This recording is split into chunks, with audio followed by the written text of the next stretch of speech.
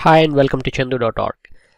In the previous video, we had a look at how to create panel charts in Excel and how to make them way quickly and easily using R.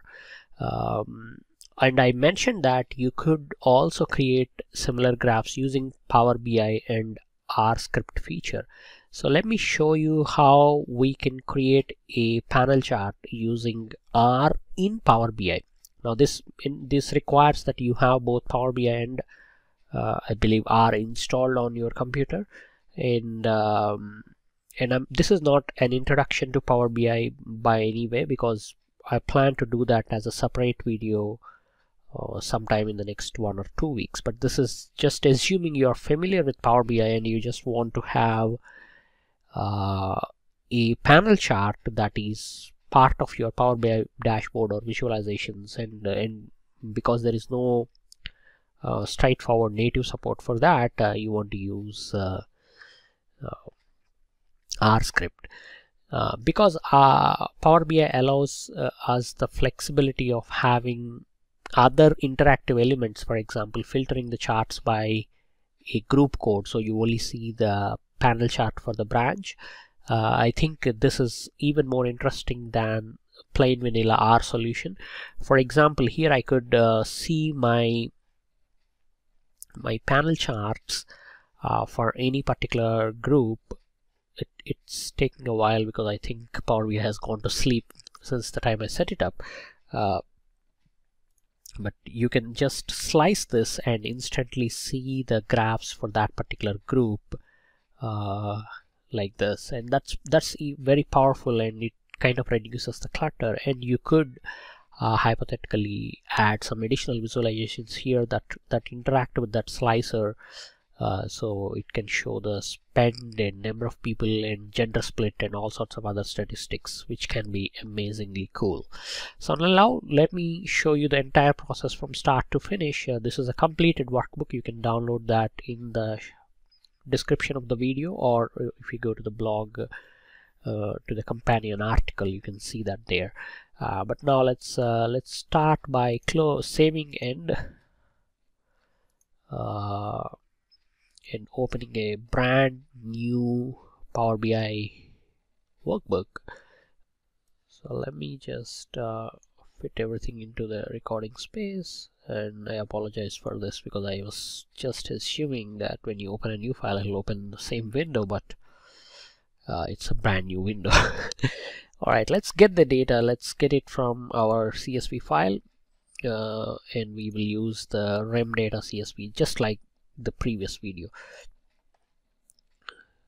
Okay, so this will take a minute, and the data will be shown in a preview window where you can confirm everything. Now if you remember, the process that we did in R is we just loaded this data as is into R, and then using deployer we created a summarized pivot table format from this data. We then used that in ggplot to create the panel chart. But I find that because Power BI gives us the choice of using Power Query to clean up and reshape the data, we could use that Power Query to take this raw data of 3000 odd rows and convert that into another format like the pivot table, and then feed that into the visualizations through R. That way your R process will be smaller. It only creates the charts and not creates these intermediate data frames, so I guess it would be faster. So let's edit this data. This will open the query editor for us.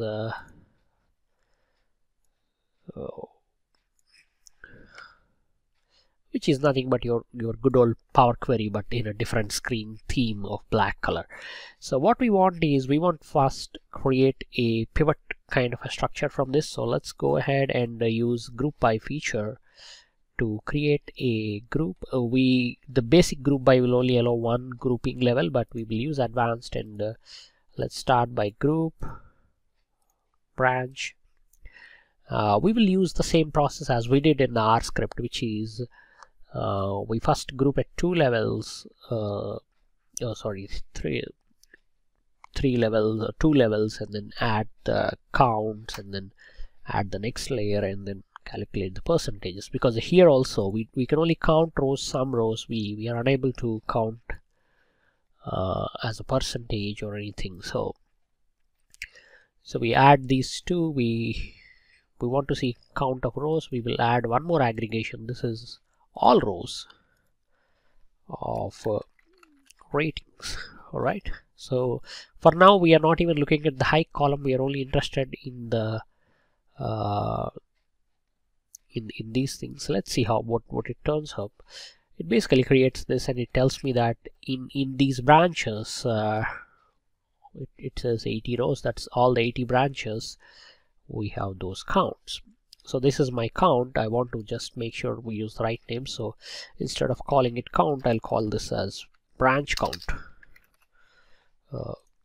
Okay, so that's my branch count, and that's ratings. And now let me expand this table, and I just want my rating. I don't want anything else there. So I'll get all the ratings, and because there are various ratings, it kind of expands that table for us. Okay, so now let's go ahead and apply group by again. This time we will use again advanced. We'll say group branch ratings, and we want to count the number of rows. Let me add branch count as well, and move it up, because that way the branch count information will be there, otherwise it kind of gets omitted. Okay, and let's click OK. So this will show up like this. That's my count, that's my branch count. We can now calculate the percentage of count as against branch count by using an add column, standard arithmetic percentage of. So it's count as a percentage of branch count. That's the column that comes up there. We will take this. It usually shows up as a number. So 17.67, we want this as 17.67 percentage. So I'll go to standard divide with 100, and that kind of oops, I think we added a column. Let's go to transform and divide this with 100. So we take this value, we now converted that into a percentage. I'm going to set this formatting as percentage, and call this column as PCT, short for percentage. Alright, now it is all good. We got 236 rows, one per each group branch rating combination. I'll move this rating here and just call this column as rating, and we are good. So we got our, within each group branch, for each rating, how many is the total branch count, what is the count of people in that rating, and what is the percentage of people in that rating. All good. We don't need to do anything else. We will leave the name of our query as rem data, and we will say close and apply. This gets closed. This data set is now passed to Power BI, and it will show up in the right hand side fields area for us. There is only one table, so it's all very straightforward. Okay. So now we will insert our R script. It will show a warning message saying, do you want to enable script visuals? Enable, and your R visual will be here. It's fairly blank because there's nothing there, but what you can now do is you can drag the fields into the R script so that your Power BI will construct a data frame for you that is available for you in R code, any further R code that you are going to use. So I'll go and add our branch, group, rating, and percentage values as a data frame, right? So it will be created. Now remember, I think it removed some duplicate rows. I don't know what duplicate rows it was talking about, but I'll remove that warning. I hope it has everything that we need.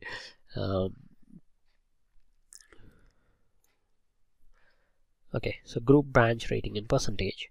So we have that, and now you can just create a chart here, which is your usual R script. Now you will assume that there would be a data frame named dataset that contains the data set for your data from Power BI.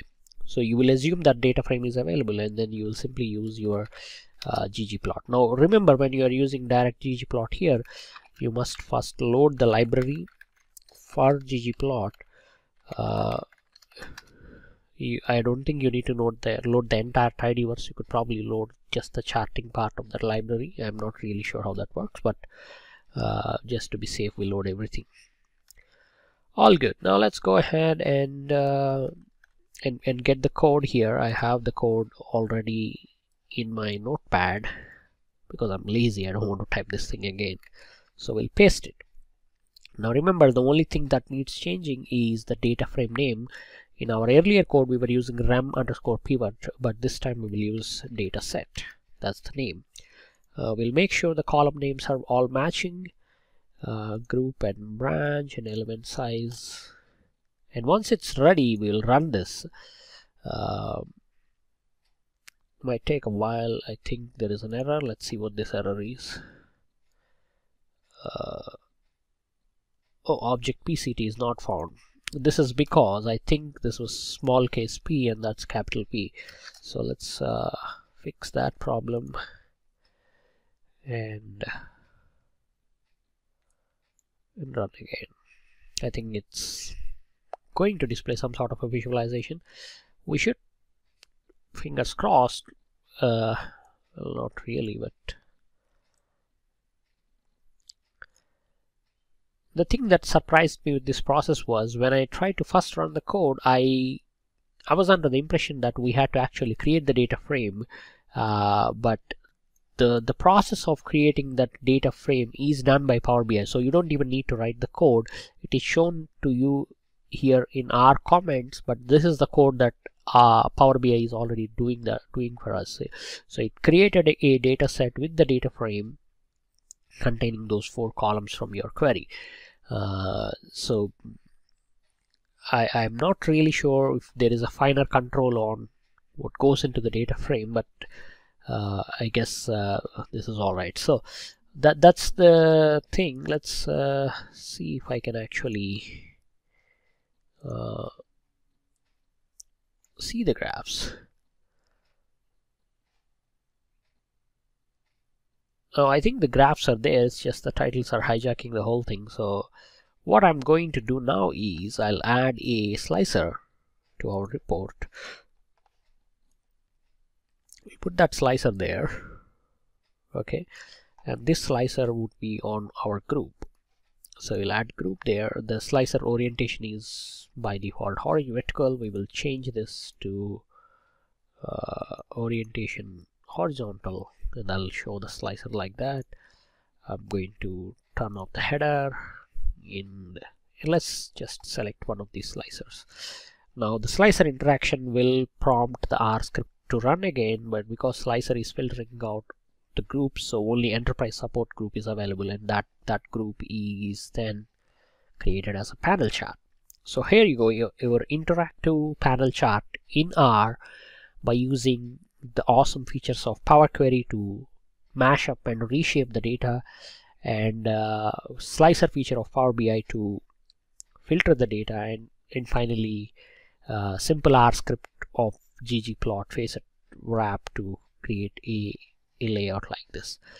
Now because we will be with this paradigm, you're going to see, let's say hypothetically, one group at a time. Of course you could multi-select these groups, but let's say the use case is one group at a time. In that case, what you could also do is you could remove the group thing there, just show the branch and say number of rows is 1. In the advantage of this would be your graph will be in one row with how many hours. This way you could probably I think some of the rendering and aspect ratios are not dynamic, so when you rerun the script, it will then realize that it has got this kind of a rectangle, and it will try to fit the plot into that rectangle. So there you go. I think this is quite powerful because this opens up the options of adding additional visualizations here. For example, you could I don't know, maybe show a branch wise let me change this layout to that, and